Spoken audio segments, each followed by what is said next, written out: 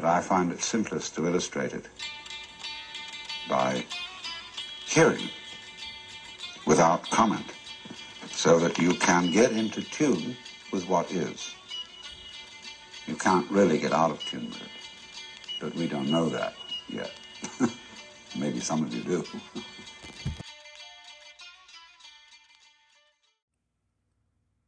Hello, welcome to the show, Trucking Tendencies. I am your host, Trucking Tempo, or Tempo to it. I lost access to that account, though, on Instagram. Tempo, the number 2, it. Because my old phone number is attached to it, or whatever. But anyway, thanks for tuning in and checking out this podcast. Inside the mind of today's truck driver, right? Trying to set up people to get on, but everybody's all being... I mean, when I was working with a large corporation, obviously Heartland Express, a lot of them were kind of... They wanted to, bite their tongue. They didn't want to speak or talk. But for their own reasons, I guess, they're hiding something, so they don't want to talk. Or they just don't feel comfortable. So I didn't push the issue with that. But this one is on... I fucking won. I fucking beat it. I didn't beat it with my TVC hired in Tyler Allen law firm beat the case for my speeding ticket, 57 and a 45. The dust settled.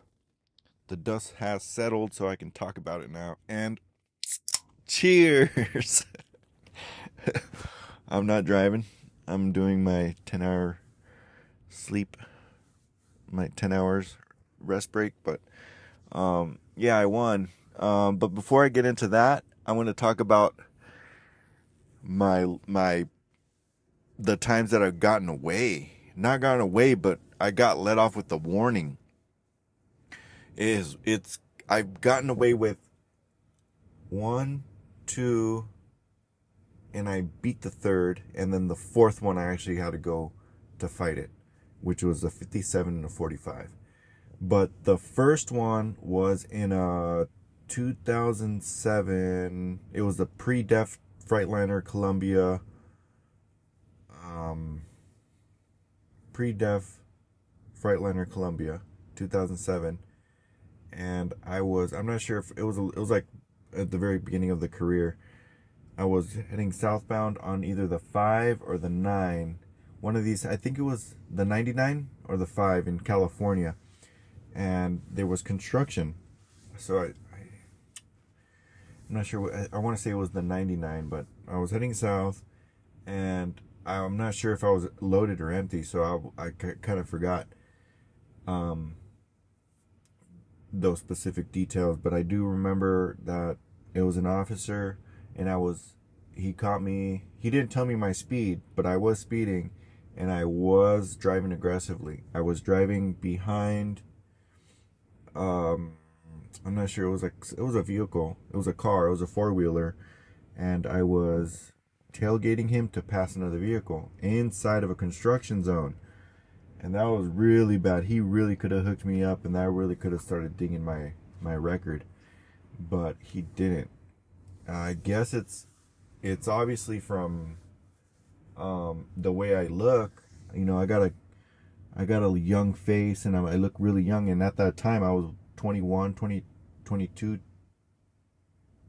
maybe 23 years old. And he said, "Look, I'm gonna cut you something like that. I'm gonna cut you a break, and I'm gonna give you a verbal warning. Slow it down." And it was a Latino highway patrol, and he really did look out. Thank you very much. They're not out there to end your license, but they're out there to make the road safer. So that's respect. And that was the first one. The second one was in New Mexico. The second warning that I got for speeding was in New Mexico. That was going from Hatch New Mexico to Deming, New Mexico. And this was after delivering a load in Las Lunas, New Mexico for tomatoes. I think we're running up tomatoes or produce or something from Rio Rico, Nogales, Arizona up to Las Lunas, New Mexico. Cute little town. If you haven't been, it's really cute. But from there, I was heading again from Hatch, New Mexico. It was like a connector from Hatch, New Mexico. I think it's like the 26 or the 22 to Deming, New Mexico. And I was flying, and I had no reason to be speeding. And he clocked me. He didn't tell me I'm not sure if he told me my speed, but I was going over the speed limit. And I think it was a 65. It might have been a 65, 55. That stretch of highway, but he turned around and he stopped me and he said, you know, you're speeding, you gotta slow down, and something like that along those lines. And he said, when I apologized, you know, I told him sorry, and I shouldn't have been speeding at all. Like, I have no rush to get down to my appointment down there at my next pickup, and you know, I'm sorry. And he looked out for me too. New Mexico, he looked out for me, and he said, well, I'm going to give you a verbal warning or something along those lines, and he cut me loose. And that was the second time. And the third time, I actually had to fight it. And I think this was with a Navajo police enforcement. Navajo Police Department, like the reservation police department. The reservation has their own separate polices, you know. So I was going from Las Lunas, New Mexico, up to Farmington. I'm not sure if it was a 550, something like that. But then there's a connector from that over to Farmington to the Navajo potato plant. And he was coming towards me, and I was going towards him. And it was kind of towards sunrise. So that's what I used with my defense when I submitted it to TVC. I said, well, in all fairness, how can we guarantee, you know, like that he saw the correct, you know, speed on his radar.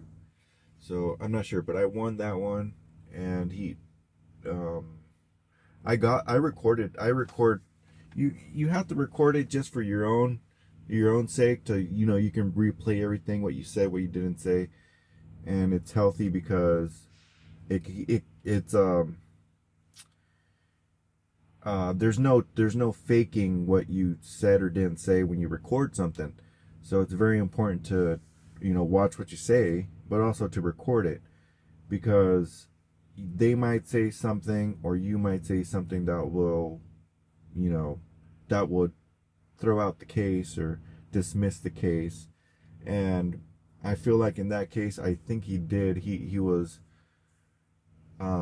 driving towards the sunrise, so he was wearing sunglasses, so he had an obscure vision probably of his radar.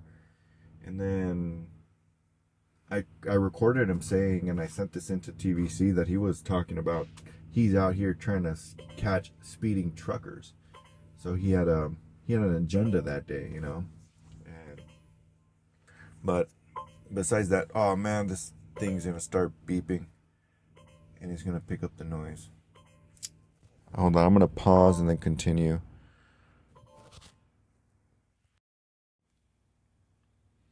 All right, back. Yeah, this truck is doing some beeping thing. It says transmission service requested, and I turn on the truck and it disappears. So that's coming down the pipeline. Anyway, so I beat it. I submitted it to TVC. I submitted the information, and they beat the case, and everything was going good. So my third speeding warning was actually in a vehicle. It was in a four-wheeler. I was on a trip with two friends up to Denver, Colorado for an expo. It was the NOCO Hemp Expo. I think it was the 8th. Might have been the 9th, 2019, 2000. Yeah, I think it was 2019. And it was, we were in, I think, what was it, Colorado? I think we were already in Colorado, maybe Utah. But, yeah, we were in an SUV, we were in a Suburban, Chevy Suburban, and it was a rental, and I was trying to pass up a vehicle, a semi-truck on the right, and he was actually speeding too. So that, no, he wasn't speeding, he was probably hitting the speed limit. He was probably hitting, like, what's the speed limit up there, 75? 70, 75? And I had to go 80, 85 to pass him, you know, without delay, without hanging around, you know, the side of the vehicle. I had to pass him going over the speed limit. And then right when I was doing that, right when I finished passing him, there was the highway patrol. He lit me up and he came after me and he stopped me and I pulled me over and he, you know how fast you were going and all that stuff. So he said, let me see your license. And I showed him my license and he saw that it was Class A license and he probably knew that it was going to really mess up my thing. And I told him I was passing the truck because, you know, like, I needed to pass the truck. Like, I didn't know he was going that fast. Like, it was like that's the gist of it. Like, I'm trying to pass this truck that's actually going the speed limit, so I had to go over. Like, I guess he understood that, but yeah, he gave me a verbal warning, and that was the second time. Oh no, that was the first, second, third, fourth, and then the fifth. So the fifth time is the charm. Third time's a charm. Well, I think I just ran out of luck. I for sure ran out of luck with that. No more speeding. But it's not, I never speed. This fourth time that I got pulled over and clocked at 57 miles per hour. So here's the scenario again. It was actually on the same route, the 26 Hatch to Deming, New Mexico, at the very end stretch. This was on a Sunday. It was on the weekend, maybe Saturday or a Sunday, and I picked up watermelon. I was all happy and you know, going home to deliver and have some time off.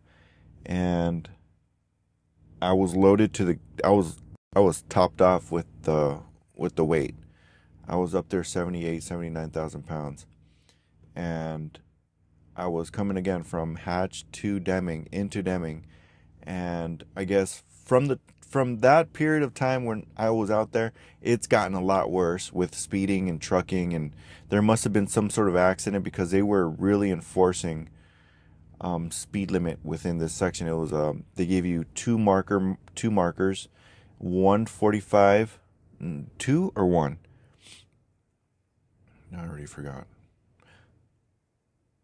I think there's one for sure, saying there's a 45 mile per hour speed zone up ahead, and then the 45 mile per hour marker that begins the zone. In that zone, well, I was all happy, like on the weekend, like really not paying attention and not thinking that this was about to happen. So he clocked me. He clocked me at 57 in a 45, and he was a straight up guy, like a gentleman, like he was a cool dude. Like, he was an officer's officer. He was a deputy's deputy, you know. He was a stand-up dude, and he told me to, you know, step down from the vehicle, from the truck, and I stepped down. He's like, you know how fast you were going? I'm like, no. I'm like, 57 and a 57. I'm like, really? I saw 55. So I think from when I saw him and when I seen his headlight or his lights on top of his vehicle, I pumped the brakes and I think I pushed it and it said 55 and I told him 55, but 55 and a 45, that's 10 over. It's still, I think it was 3 points on the record if found guilty, but was not found guilty. Dismissed. And it was, the attorney, again, I think it was Tyler Allen from TVC. They hired them to go represent you for citations and tickets. And I want to say that his defense, the defense was like what I saw and what I witnessed was that it was kind of ambushy. It was kind of like an ambush. And he was tailgating a SUV or some sort of vehicle, a large vehicle, SUV, maybe a van, really close. Probably like he was rubbernecking another vehicle so I couldn't see him inside of that 45 mile per hour zone. And as soon as he passed me, he, hit me with his radar. And then immediately turned around and pulled me over. I pulled over. I started slowing down before he actually pulled me over because I already knew that there was a storm coming. So I pulled over and that all happened and submitted again all the information to the court. I asked him, when he was trained to get the training for the, to use the radar detection system and all that, and all that stuff, and when was it last calibrated and stuff like that. And again, recorded it, but he had a good answer. He's like, this gets calibrated every day, so there's nothing wrong with the calibration. But as far as him training on that radar system, I don't know. I guess you only need it once, and it's like, oh, you know how to ride a bike. Okay, you know how to ride a bike. You don't need training anymore. So anyway, that happened after that, and I guess they saved me the money wasn't the problem. What the attorney saves you is on the points on your license. You collect too many points, the DMV goes ahead and looks at it and suspends your license. Which is another ordeal that I'm dealing with right now in Arizona for another story. I think I already talked about this one in Breaking the Law, but this was another one, Breaking the Law. But 57 and a 45, case dismissed, and saved me on the points. And now I'm only worried about this other one. It's actually a criminal case for running a scale in the state of Arizona on a port of entry. They wrote port of entry on the citation on the criminal ticket, which it was not a port of entry. It was a port of exit. Let's get that straight too. But $700, I think, for Tyler Allen or another similar law firm to represent me in court for a criminal case like this. I already went to the pretrial and the preliminary hearing or something, and that saved me $700. And now they want another $700 for them to represent me to go to trial, which I think I'm just gonna avoid and tell them no. I'll just let you. I don't know. Anyway, but for those that stuck till the end, I got a funny one. I got a crazy one. Pablo beat everybody. Pablo won. This guy, I think he was 20 years old. He got his license when he was 18. And he got, check this out, he got a 78 in a 45. 78 miles per hour in a 45 in California. And he was loaded. I believe that's a super speeder, and you get automatically suspended for life or something. I'm not too sure. I'm not a speeder, but I'm not excessive speeder, and that's what happened with Pablo. Pablo, and he's gonna fight it. I think what he said was that the CHP looked out for him and said that I'm gonna put, you were doing 65 in a 45, or maybe he dropped it down to 55 in a 45. I'm not sure which of which he did, but he's like, I'm gonna drop it down a little to help you out, but it's not really gonna help you out. I'm gonna take it easy. As soon as I was done talking to him, take it easy. Easy does it. Easy does it. You don't need to be speeding in these big things. So that's that story. Thanks for tuning in, and I appreciate the listens and likes and sharing. I'm trying to upload this onto other platforms.